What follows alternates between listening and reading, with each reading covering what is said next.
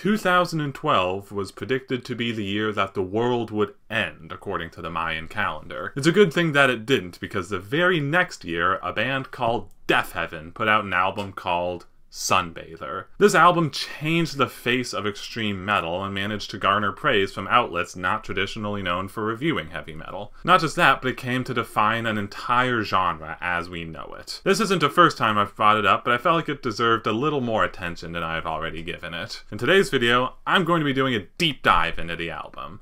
The band that made it, the background behind it, and the music itself. Let's cut to the chase.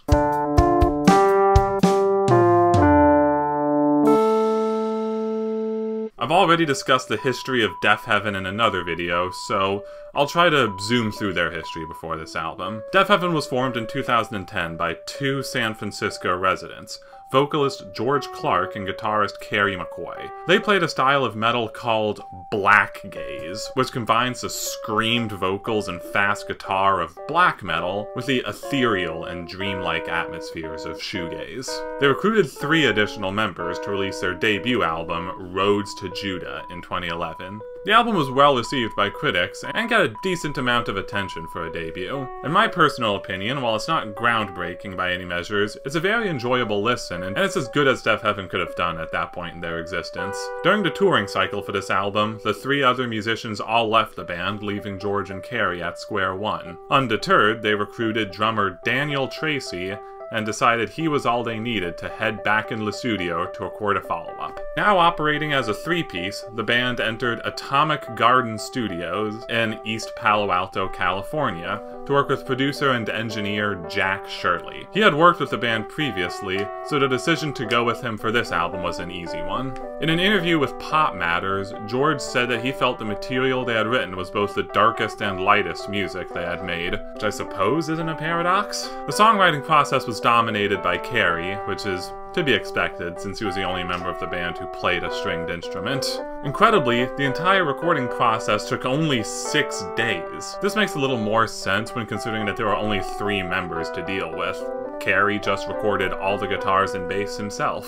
As for what each day was spent on, I created this handy-dandy little chart. I will say I disagree with the decision to do the guitars before the bass. Good luck staying in time without a full rhythm section, you 6-string twerps. This is apparently their first release where they actually paid attention to how the drums sounded. In an article for Invisible Oranges, they mentioned how previously all that mattered to them was speed, which is an easy trap to fall into for a heavy metal band. This album, however, they really focused on how the drums could affect how a certain section sounded, given Tracy's skill. I especially like how he used a rather small drum kit, with only a kick, snare, hi-hat, 2 toms, and 2 cymbals. Sometimes that's all you need, no offense to Neil Peart. After this quick recording process, the album was mixed, mastered, and fully completed. Let's see how the songs sound, shall we? But before that, I gotta discuss the album cover, designed by Nick Steinhardt, guitarist of Touche Amore. Given that it's just a color field with some text, I'm surprised at how much I ended up loving it. Pink isn't a color that's usually used in metal artwork,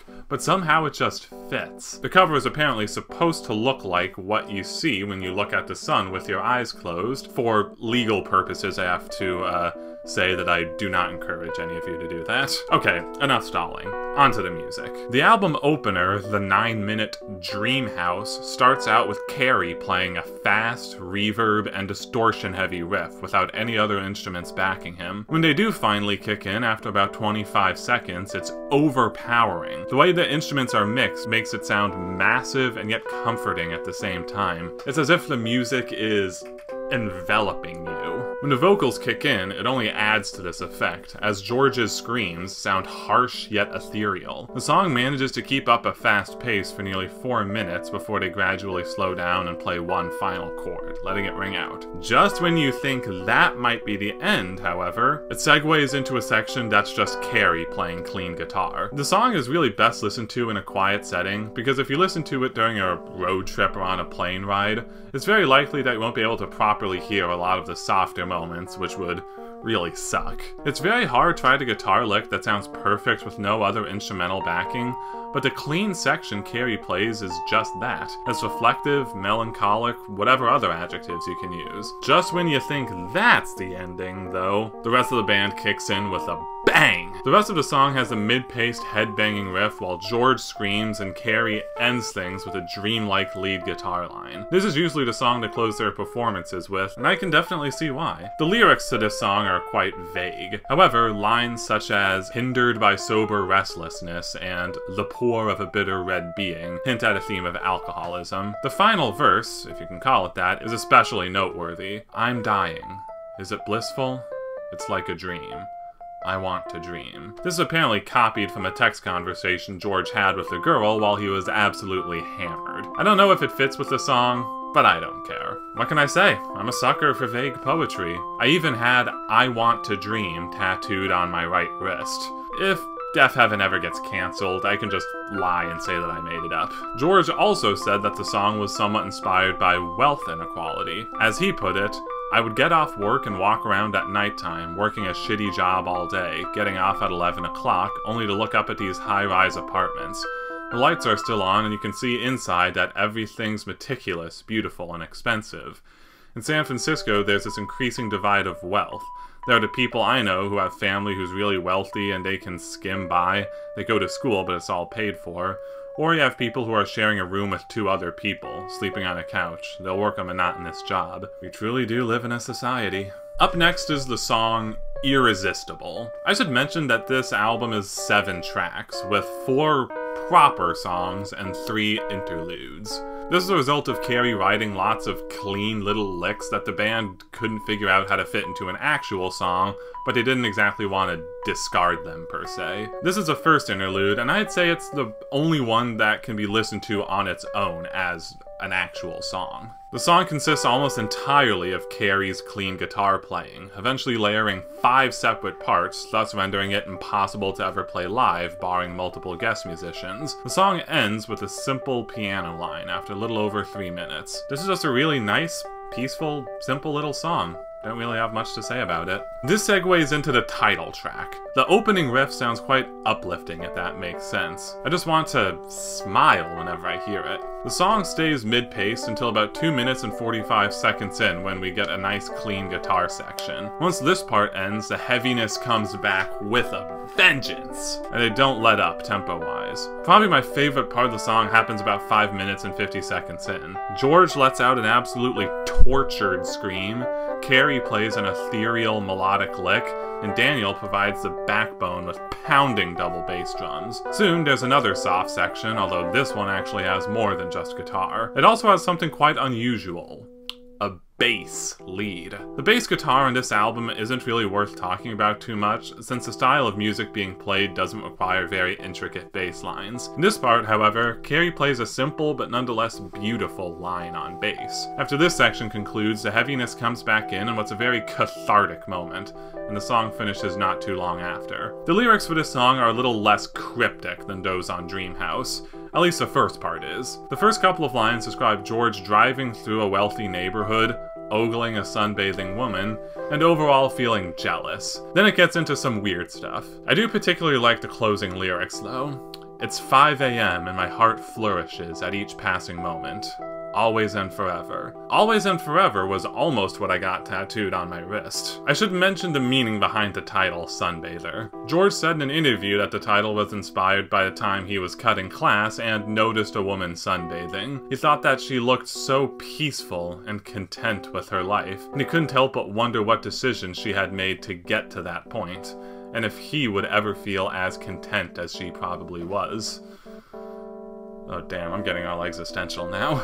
After this is the second interlude, Please Remember. The song is notable for having the only guest appearance on the whole album. Neige, frontman and songwriter of fellow blackgaze legends Alcest, contributes a spoken word track. He reads out a section of Milan Kundera's The Unbearable Lightness of Being. Twisting and turning beside the slumbering Teresa, he recalled something she had told him a long time before in the course of an insignificant conversation. They had been talking about his friend, Z, when she announced, "If I hadn't met you, I'd certainly have fallen in love with him." Even then, her words had left Tomas in a strange state of melancholy, and he now realized it was only a matter of chance that Teresa loved him and not his friend Z. Apart from her consummated love for Tomas, there were, in the realm of possibility, an infinite number of unconsummated loves for other men. We all reject out of hand the idea that the love of our life may be something light or weightless. We presume our love is what must be, that without it our life would no longer be the same. We feel Beethoven himself, gloomy and awe-inspiring, is playing to our own great love. Lighten up, Francis.